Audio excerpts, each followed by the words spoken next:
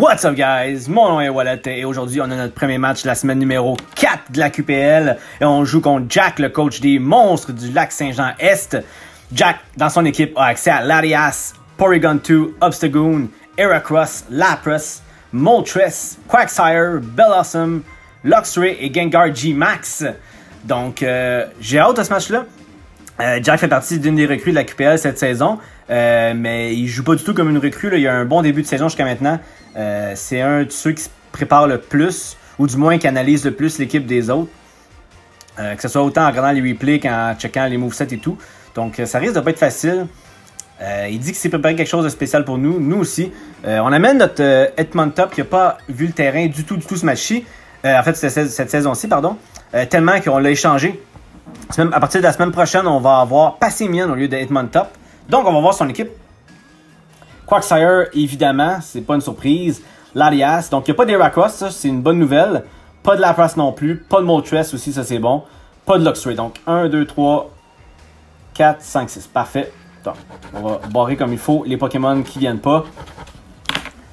Donc, nous, on change pas. On va lead avec notre Hitmon Top. Si jamais on voit Quagsire rentrer sur le terrain, on rentre Umbreon. Le but, ça serait qu'il nous toxique pour pouvoir qu'on le synchronise et qu'on le toxique à notre tour. Sinon, j'ai les Toxic Spikes là, sur Weezing pour ça. Quagsire qui est vraiment un problème. Là. Donc, en termes de bulk, je veux dire. Là. Et là, il va peut-être le runner Water Absorb à cause de notre G-Max Blastoise. Donc, bon match à toi, Jack. Bon match à vous à la maison. Si vous aimez la vidéo, on like et on subscribe. C'est parti. Donc, on espère que le plan de match va bien fonctionner. Donc, on va voir avec quel lead. On lead Obstagoon, donc c'est parfait. Donc là, il y a deux possibilités. S'il est Guts, la meilleure possibilité, ce serait Close Combat. S'il n'est pas Guts, nous, en fond, on va juste Fake Out. Il va soit Obstruct, soit Switch pour Gengar.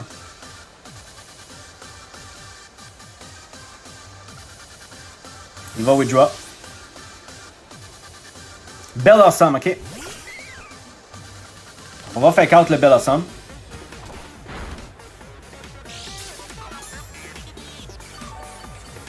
Bellossom qui a les Leftovers. Donc ici, on va Triple Axle. Donc à moins qu'il soit investi en speed, on devrait être plus rapide que lui. On l'a notre Triple Axle. Combien de fois, donc? Une fois, c'est pénible. Ça, c'est tout. C'est pas un problème. Tout ce qu'on a à faire, c'est lead un autre Triple Axle pour casser le sub. Donc, s'il vous plaît, Triple Axle, on land.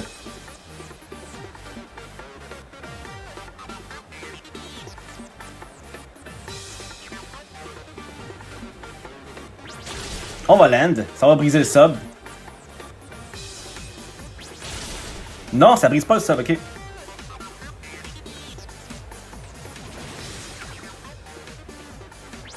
Et le troisième Triple Axle qui va pick up le KO sur Bellossom. Let's go! Donc, pas de strat. Quiver Dance ou Swords Dance de son côté. On cancelle ça. Hitmon Top qui pogne son premier kill de la saison. Let's go!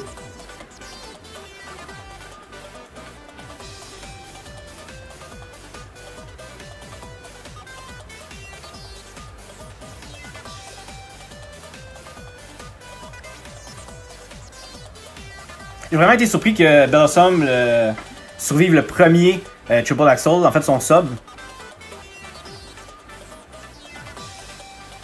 On va voir Larias.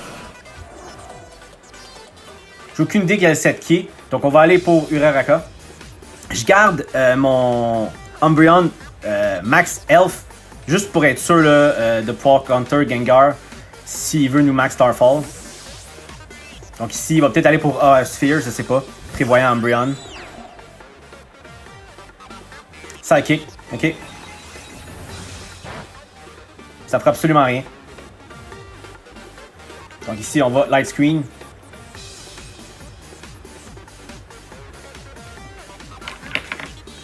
Donc on a vu qu'il est Psychic, ça veut dire qu'on vit avec Hitmon Top. Psychic. On va voir Obstagoon.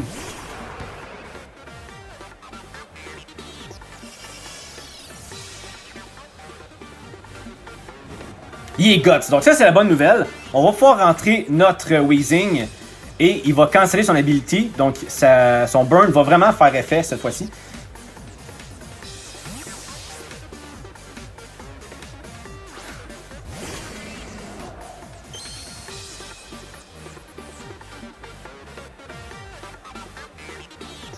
Il y a une taunt. Wow. Ça, c'est la bonne nouvelle.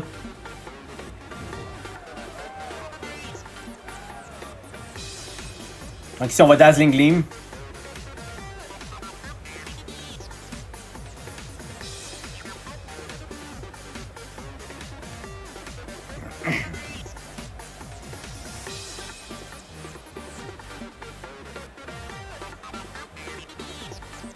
Il va withdraw. On va avoir Porygon 2.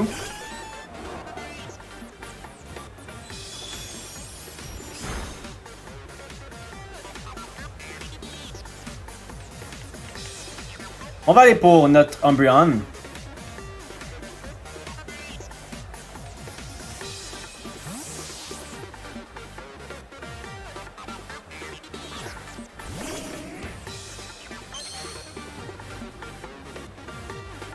Thunderbolt, c'est parfait. Paralysis qui va trigger sur Porygon 2 aussi. C'est une bonne nouvelle.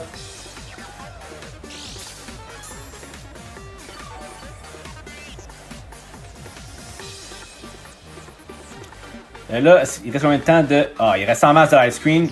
Je vais retourner pour Weezing pour aromathérapie.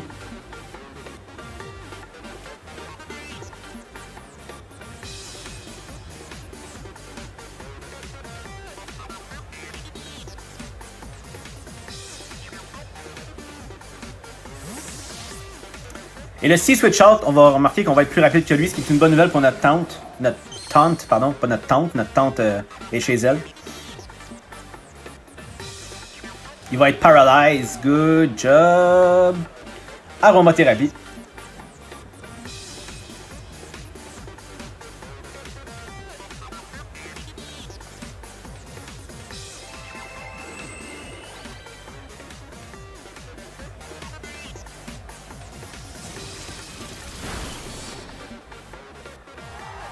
Ah, un crit! Ah, la grosse là. Donc, on va aller pour notre Hitmontop.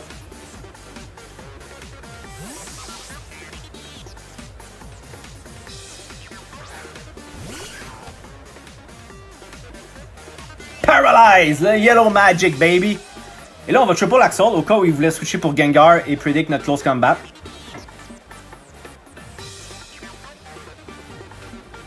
Ou même le Fake Out. Il a vu le Fake Out. Il sait sûrement qu'on a Close Combat.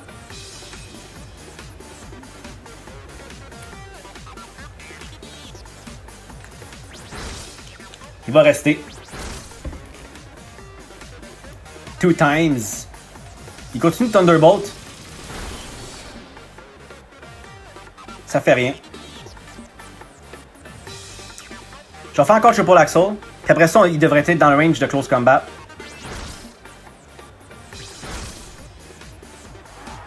Un crit, bon, merci. Ah, c'est beau Triple Axel comme move.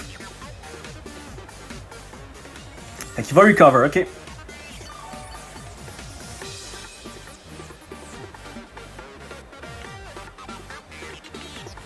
Je me ferai pas niaiser longtemps de même.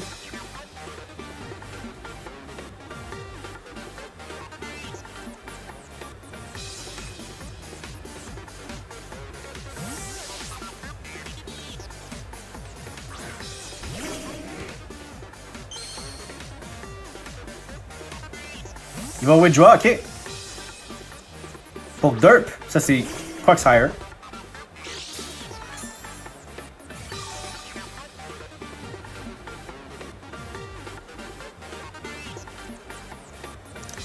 Je vais foul play parce que je veux qu'il me toxique pour qu'il soit toxique lui aussi.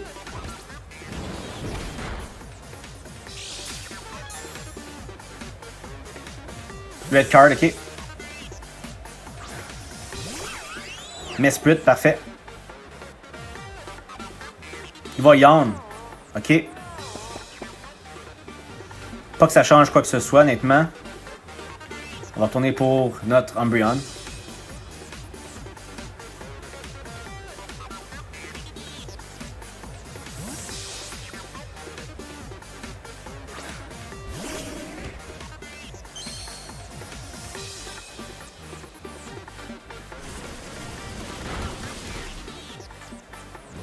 Il va nous burn, donc on va burn le Quagsire.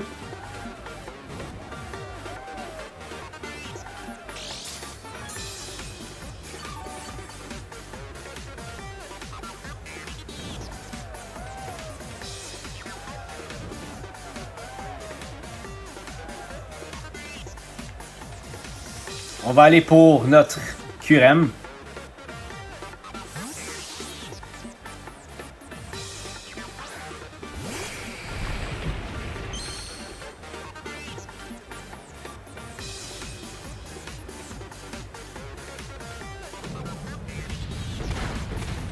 Ça fait pas grand chose.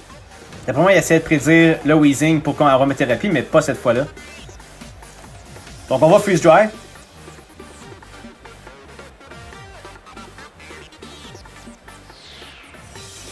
On va tuer Quagsire. Par QRM.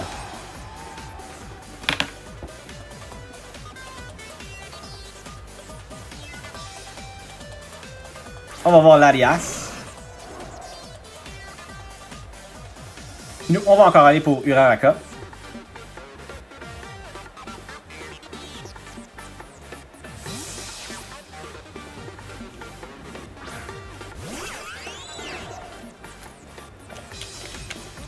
Draco Meteor.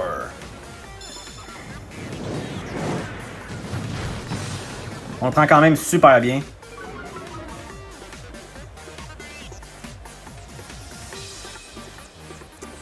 Donc, ici, je vais Reflect. Il va le faire encore. Ouh là là.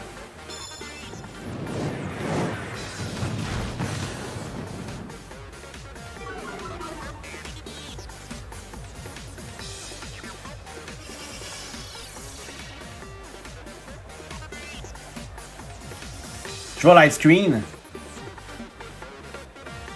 Il va miss enfin.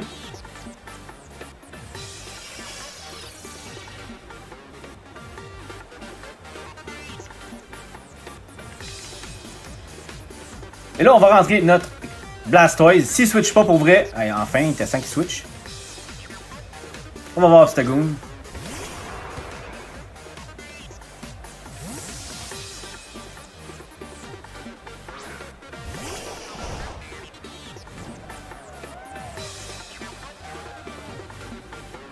Avec le Reflect, on devrait être capable de tank le hit bien avec Weezing.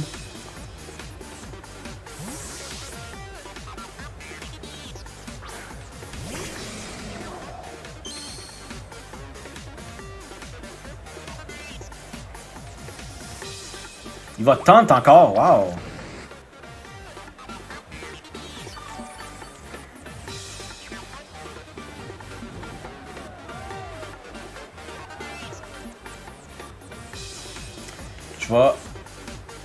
Je vais aromathérapie. Ah ben je suis tente, niaiseux. Niaiseux! Façade qui devrait pas faire grand chose. Non.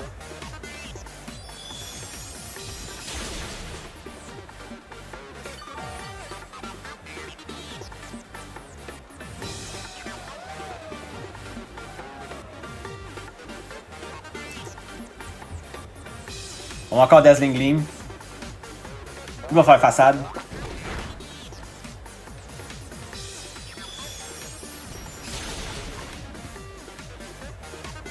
Obstagoon qui est mort par Weezing.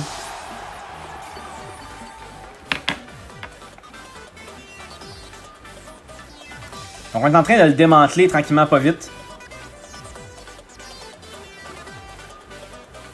On va voir l'Alias.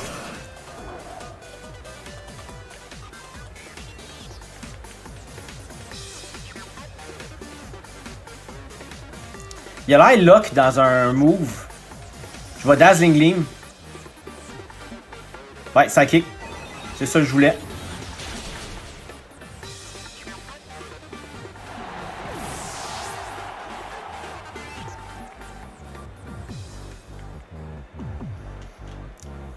vais aller pour QRM.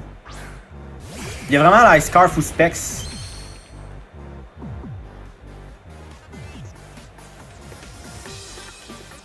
Je vais Dragon Dance.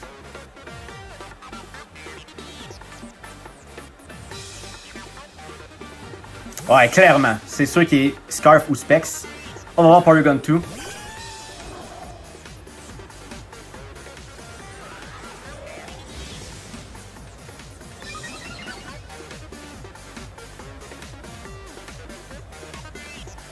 Je vais encore Dragon Dance pour être sûr d'outspeed le Larias.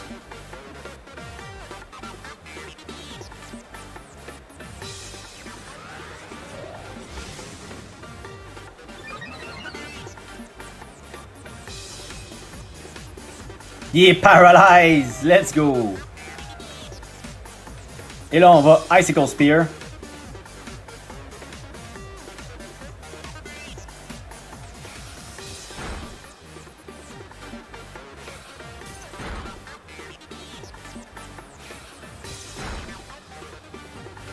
Trois times, parfait. Il va foul play. Bonne strat. Oh! Catch HP! Wouhou! Let's go! Je suis sûr que ça nous tuait. La grosse lock.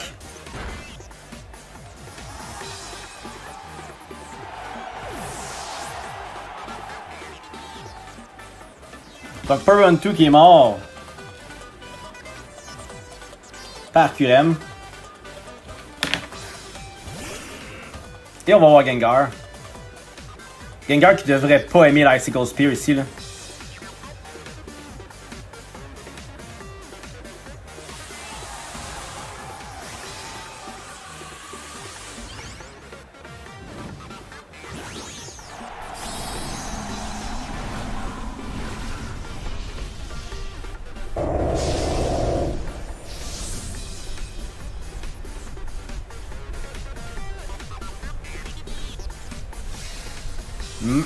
Ok. Je comprends pas le max guard. On va Icicle Spear encore.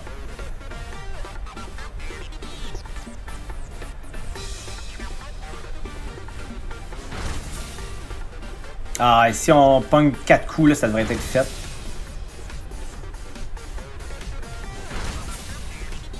Yes, QRM! Ah, c'est dommage ça.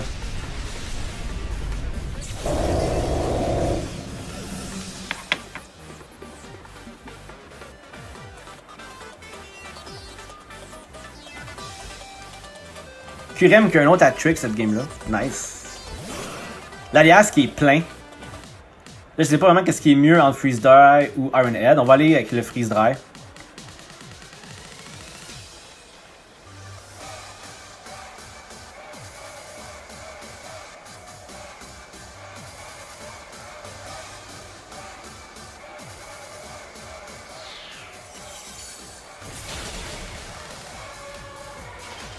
Le oh mon dieu, le hack ce game là, oh ça c'était trop.